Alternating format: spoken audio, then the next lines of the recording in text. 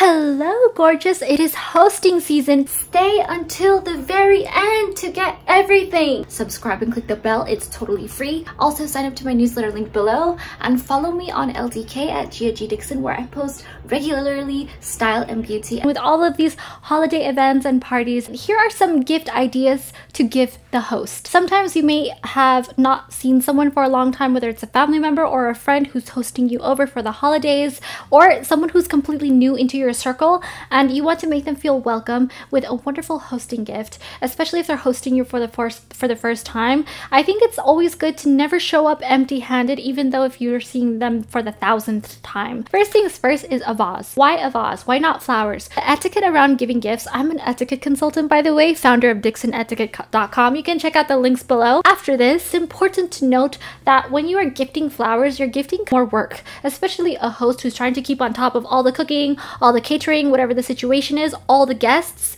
and presenting themselves well for you being in their home. When you gift flowers, make sure that it comes with a vase, or you can simply just gift a vase. A way to gift a vase is by having something in it. It could be dried flowers. I'll have dried flowers linked below. You can choose from. You can pick and mix and match all the bouquets and build floral arrangement you like. Next is chocolate. It's a wonderful gift to present someone with food or drink, as long as you don't expect them to eat it in front of you that day. And also do not bring wine as a gift. First off, everyone and their mom thinks that they're a wine expert when they're not. That's perfectly okay. And sometimes people can only afford a $2 chuck, so I personally like to steer clear of wine. If you do offer someone a glass of wine, do not bring it up later, because they might have wines paired with the meal that they have presented you with during that dinner. They thought ahead of time when they made this meal, when they went to the grocery store, and oh, this is gonna pair well with this. For the second course, this is gonna pair well with this. For dessert, they're gonna have this. So don't ever assume that they're gonna present your wine unless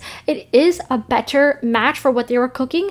They will decide that, not you. And as a guest, you do not bring it up. Make sure that other people don't bring it up during the dinner and they say, oh, didn't someone else bring a wine? Make sure you change the subject if they do say that, and say, oh no, it's okay, don't worry, this wine is lovely, thank you so much. Don't disparage that person in front of them either. Change the subject, just shift it over to something else. You don't want to make people feel like you're correcting them or criticizing, because it's impolite to make people feel uncomfortable, and the whole point of etiquette is to make everyone feel included, make everyone showcase their character in the best light possible. The shorter amount of time you make people feel comfortable, the better. If you bring any type of dessert, do not expect for it to be presented afterward, because it might mess with the palate. Especially curated a dinner for you that they really want to present, that they're really good at cooking and they really know that you're gonna love this. Give them the chocolates for later. And if I do give someone chocolates, they usually are from abroad. Like if I currently visited Denmark, I'll have extra chocolates from like this royal company that people love, and that's known for like their version of Godiva. Next is a coffee table book. You know their taste, or if you have one that's not your taste and you call them ahead and say, hey, I have this book, and you take a picture of it and you say, I don't know if you're interested in, do you want it? Then if you're close friends, that's perfectly fine. If you're meeting someone for the first time, I feel like you have to know someone a bit more to give them a coffee table book. Or if you know if someone's super into fashion, you can get them a fashion coffee table book, or vegan cooking, whatever they're interested in. They like motorcycles, there's a coffee book for everything, and I think it's a wonderful gift, especially if you already have a taste of who the person is. Next is a cookbook. So if you know someone loves to cook, or if they're getting into cooking of a certain cuisine, you know someone is super into making pastries, you can give them a pastry book, because there are not enough pastry books in the world. Pastries are a wonderful gift to the world. Let's just get that out there. There are also so many pastries. To master them all, you'd have to dedicate your life to that. There are so many different types of cookbooks out there. Next is olive oil. I feel like you can never have enough olive oil, or just any type of oil in general.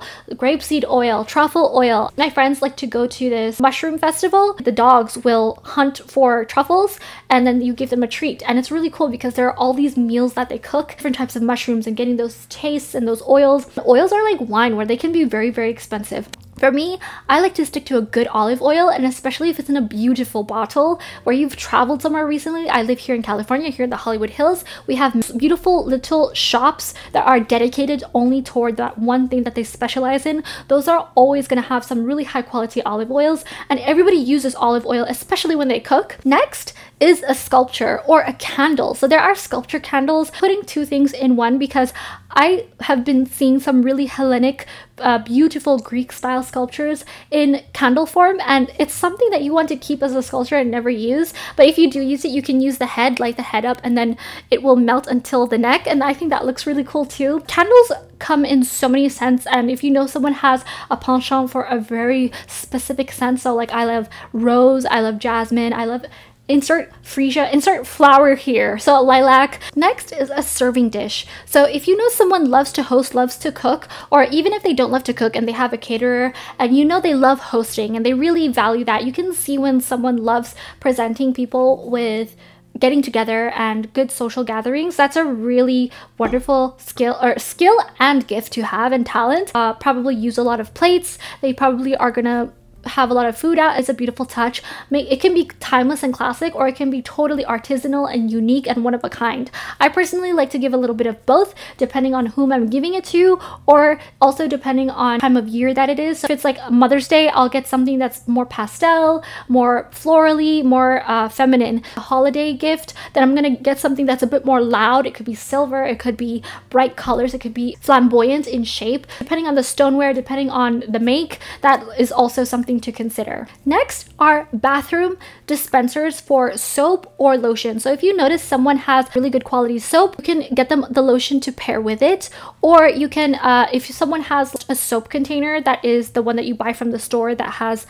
the liquid soap, then you can get them the container itself, or you can get one with soap or lotion in it in a set. Those are always beautiful. And or if you know someone who has bar soap, then you can get like a bar soap holder, beautiful hand towel as a gift, and say, this reminded me of you in your bathroom. It's so stunning and lovely. If someone gifted me that, I would be very, very grateful, and the fact that they're thinking about me at all is wonderful. Next is a little frame. So it doesn't have to be a big decadent frame or mirror with gilded edging and rococo filigree and all this beautiful coving design. Now, it can be as simple as a little metal frame, or it could be silver if you really want to go all out, or it could be simple as wood. I think wood really warms up the home and the house with all these different textures, especially lighter case woods, or if you have dark woods, it's a bit more aggressive. It's beautiful and it's rich, but I think lighter woods are something that are very much family friendly and homey. It's also something that can commemorate memories with that person or with their family. Especially if a frame is really high quality,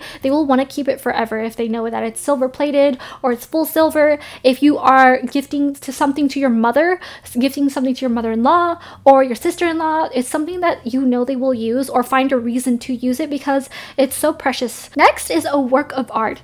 You can use a work of art that is printed online. I'll have a website below that you can check out, or you can support a local artist or an artist online from a small business simply by their prints, or you can actually make one yourself. I personally am an artist. People always ask me in videos, what are these works of art, who did them, and I did. People typically like to decorate their house with a huge piece of art so that it does all of the talking rather than a bunch of little small cluttery ones, because it breaks up the room and it makes it look, it distracts from the light, from the overall picture. So if you can give a little small piece of art that's meant for their desk or for the bathroom or for a smaller room, then that's something extra special. I like something for my desk, for my office, and there's like a dedicated area in my office for smaller things, and it's a very nice touch. Art is always appreciated by me, even if it's like a cutout from a magazine that's put thoughtfully and matted into a work of into a frame.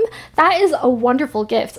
Next are board games. So if you know this person to be hosting, they most likely are not just hosting you, they're probably hosting a group of people if you do see them at social gatherings. And board games are a wonderful way to get people together, whether it's in the middle of the day and have an activity during the holidays while everything is relaxed, everything is closed outside.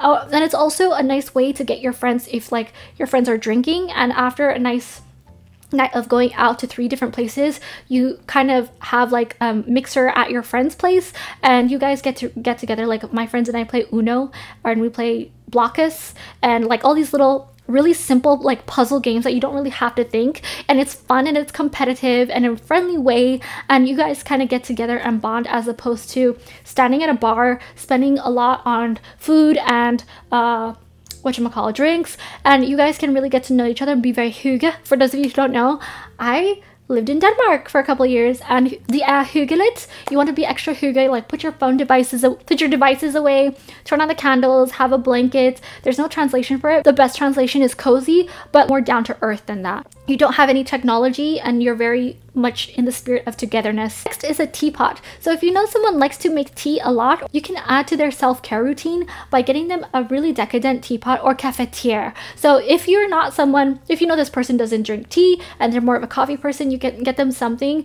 that is not as like their simple coffee maker or their simple cafetiere that you see they use. If you see them using one that is particularly old or getting old, then you can get them a new one that is very pristine. And there are so many classic style ones that I think are really timeless that tie in the rest of their house or lift up.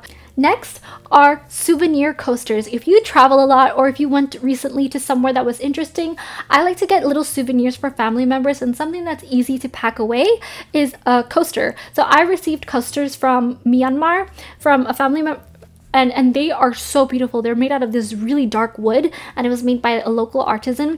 And there's nothing more special than having a taste of being abroad without spending on thousands on a ticket and hotel and actually seeing the place. It's like a little special thing just for you and for that person, and it truly makes them feel special when you have these little things. I am freezing right now. I am literally shivering. I have so many more gift guides coming out for her, for him, stocking stuffers and last minute gifts, so subscribe and click the bell to make sure that you do not miss them. Also check out my full blog post link below of hosting gifts. There are way more gift ideas in there I could not put into this video because this video would be 45 minutes long, so be sure to check them out and check out the links in the description along with related posts and my other gift guides. I think they will absolutely help you through the holidays and make your season of gifting even easier. I hope you liked this. Thank you so much for watching. It was absolutely fun making this. Give this a like so more people can find this and gift. Also sign up to my newsletter link below and follow me on LDK at Gia G Dixon, where I post regularly style and beauty. And you can also visit my blog at giagdixon.com. Subscribe and click the bell. It's totally free. Thank you again for watching, and I'll see you later.